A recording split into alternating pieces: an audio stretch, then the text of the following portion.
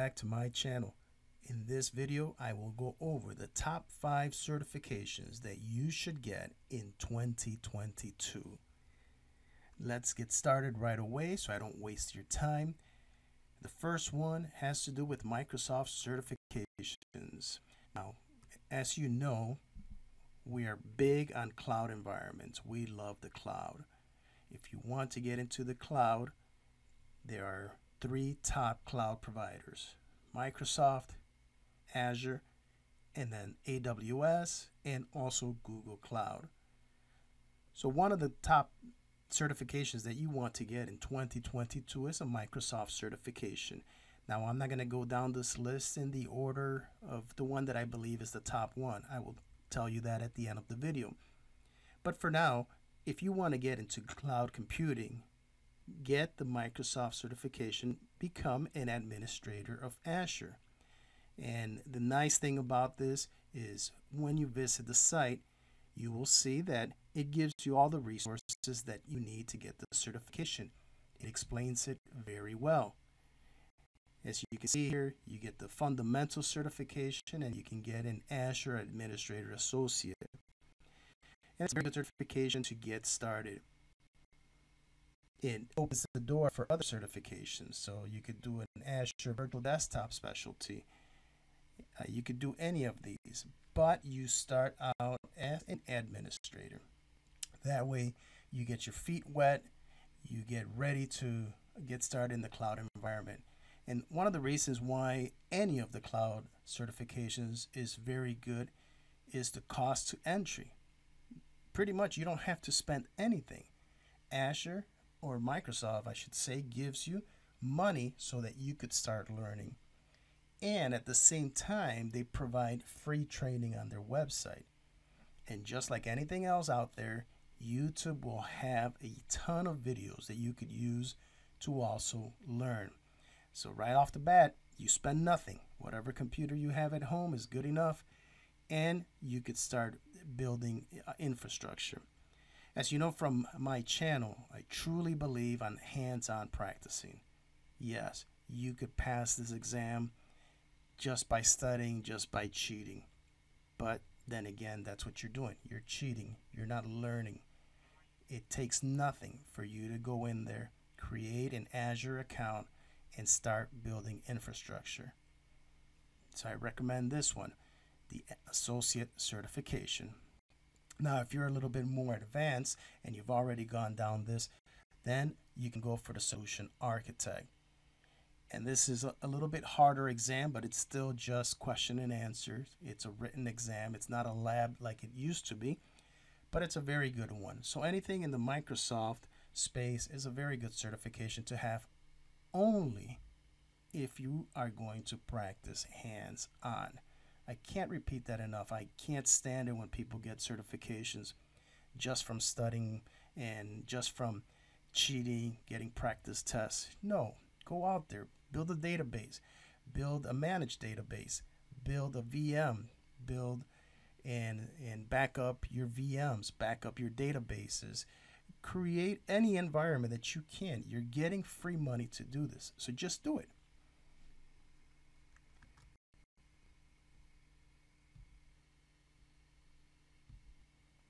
Another great certification is Cisco certifications. But before that, please subscribe to our channel. Now, in the past, I have mentioned that I wasn't very excited with the way Cisco was doing certifications way back when I first started.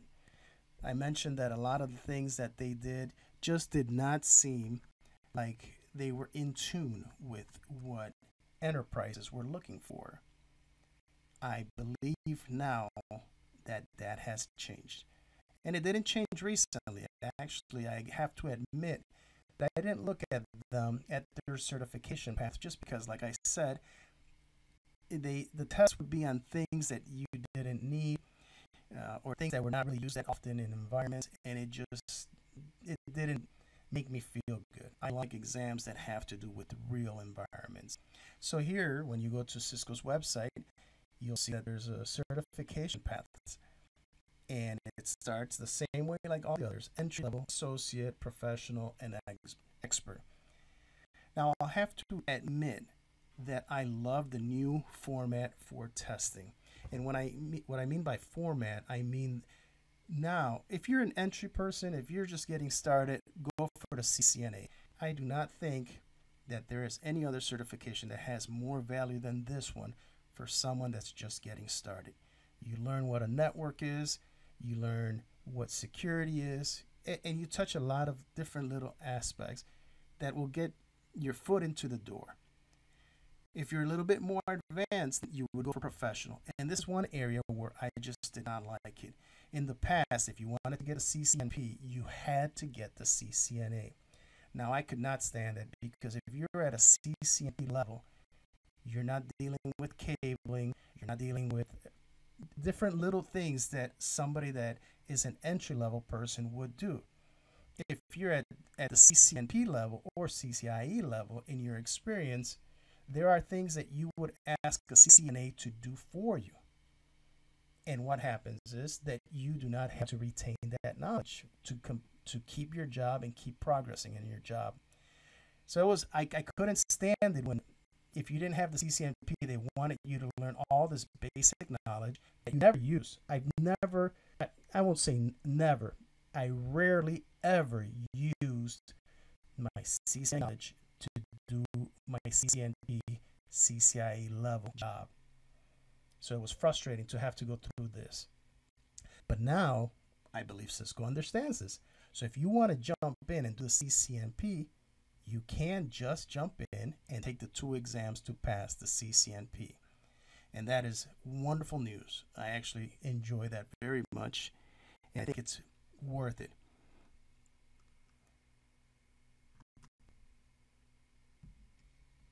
Now, moving on to our third one is a Google Cloud certification.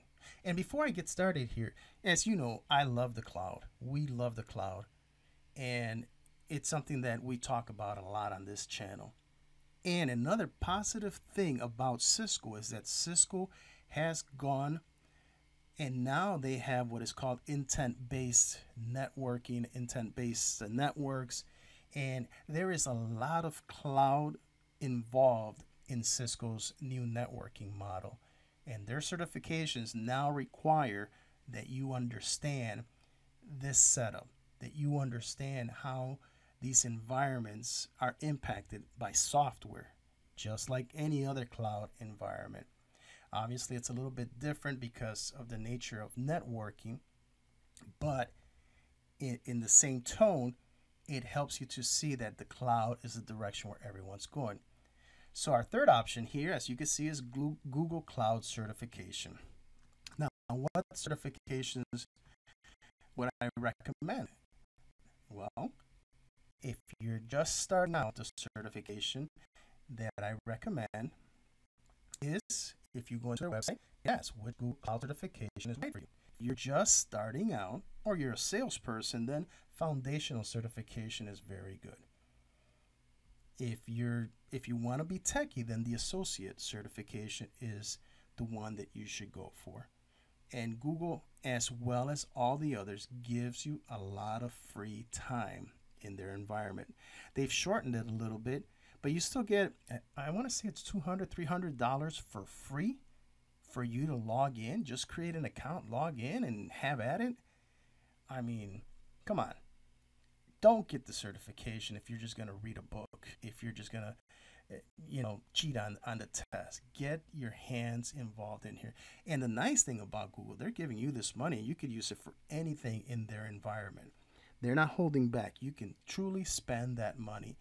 And if you're smart and you shut off different systems like your VMs, then you're not paying any money, and once you need it, you start it up again, and then it starts counting against that money that they give you.